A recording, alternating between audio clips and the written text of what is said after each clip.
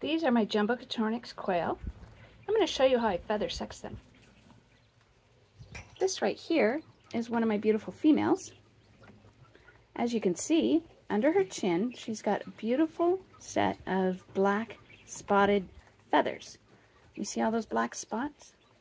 Down lower on her belly, they're more plain or white spotted. But up around her chin and just under her neck, those are black spots.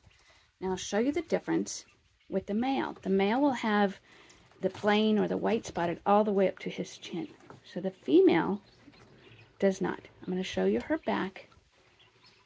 And if you take a look at her eye also, on the male, the stripes are super prominent.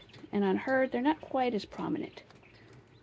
So sometimes you can feather sex them also by the head.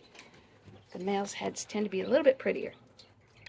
Now here is my very beautiful male. You can see his stripes are much more prominent on his head. And under his chin there, he doesn't have any black spots on his chest. This is how I know by feathers that he is a male. And he is, on his backside, is the same color as the female. Let me show you another color.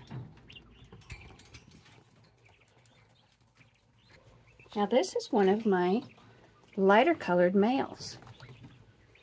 As you can see, he's got dark feathers around his eyes, but he doesn't have those black spots like the female did. So again, even though he's this beautiful buff color, he is still a male because he doesn't have the black spots on his chest, on his feathers, on his chest feathers. Let me show you a female in this color.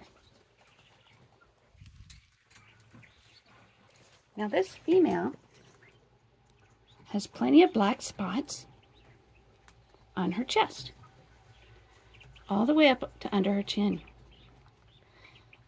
And as you can see, the feathers around her eye are not quite as dark.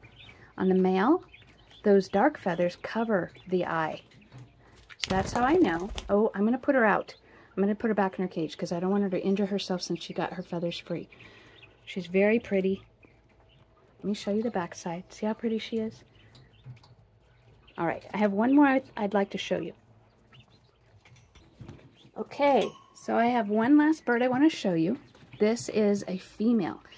Now she tricked me. I had her in a cage full of males, and I didn't know that she was a female until she laid an egg. And I didn't know that the egg had come from her. I really had to study all of my males to figure out which one laid the egg. And the way that I was able to finally figure it out was based on her eye. If you'll notice, she's got she really doesn't have any black spotted feathers on her chest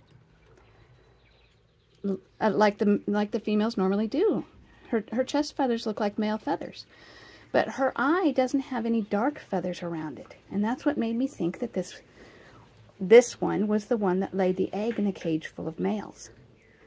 And so I separated her and put her in a cage all by herself, and sure enough, there was an egg in her cage after a couple of days. So that's how I learned that this one was a female. So from now on, I'm really going to be extra careful. I've been doing this for almost 2 years, and that was my first experience of getting the feathers wrong when I was feather sexing my birds. So she's very sweet. I'm going to put her back now. All right, I hope you've been able to learn something valuable today.